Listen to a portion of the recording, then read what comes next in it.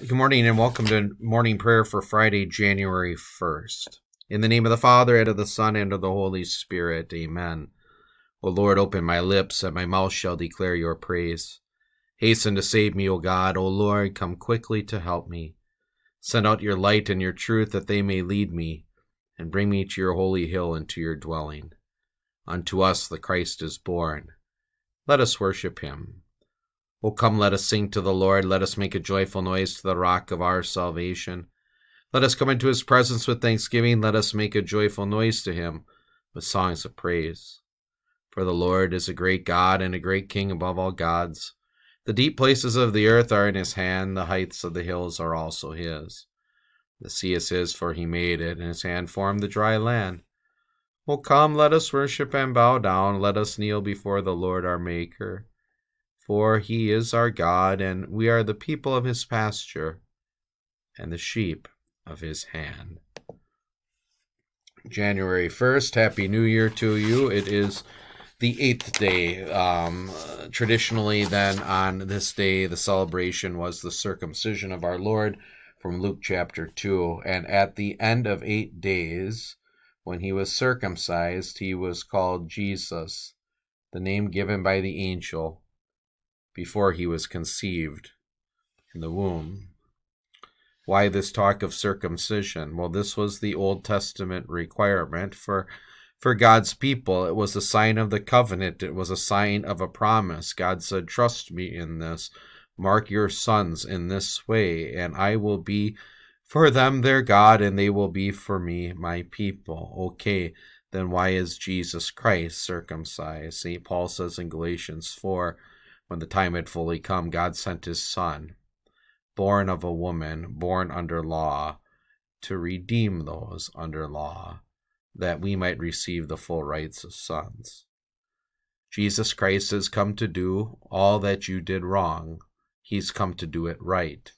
Jesus Christ has come for all those things that you have failed to do it perfectly in your place. When we talk about the moral law of God, we recognize this law that applies at all times and in all places for God's people.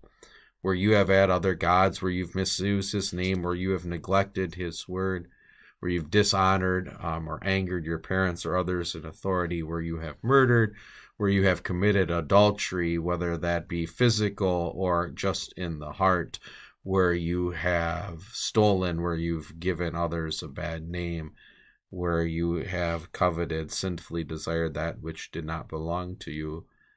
Jesus Christ hasn't. He kept every one of those laws perfectly for you. He also kept those laws which marked the children of Israel as a separate nation, as God guarded and protected his promise throughout the pages of the Old Testament. He was circumcised, that is, he was put under the law. The lawgiver becomes the lawkeeper. What does all this mean for you and me today? You are not under that law in the sense that he has completed it and has finished it for you. There is a real freedom for you as you look at this new year that lies in front of you.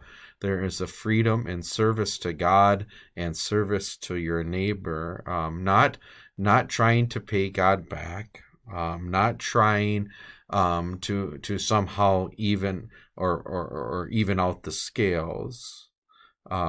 You are free in Christ, the one who was circumcised on the 8th day, because that's what happened to Jewish boys, the one put under the law for you. He was pleasing to the Father in every which way, and he wraps you up in his righteousness and says the same about you.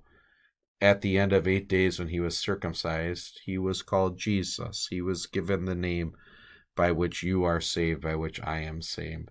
The name given by the angel before he was conceived in the womb. A blessed new year to you, a blessed year of freedom found in the Christ alone. All in the holy name of Jesus. Amen. In the morning, O Lord, I call to you. Be merciful to me and hear my prayer. Lord, have mercy. Christ, have mercy. Lord, have mercy. Show us your mercy, O Lord, and grant to us your salvation. Clothe your servants with righteousness. Let your people sing with joy. Give peace, O Lord, in all the world, for only in you can we live in safety. Lord, keep this nation under your care and guide us in the way of justice and truth. Let your way be known upon earth, your saving health among all nations. Let not the needy, O Lord, be forgotten, nor the hope of the Lord be taken away. Create in us clean hearts, O God, and sustain us with your Holy Spirit. Our Father, who art in heaven, hallowed be thy name. Thy kingdom come, thy will be done on earth as it is in heaven. Give us this day our daily bread, and forgive us our trespasses, as we forgive those who trespass against us. And lead us not into temptation, but deliver us from evil. For thine is the kingdom, and the power, and the glory, forever and ever. Amen. Let us pray.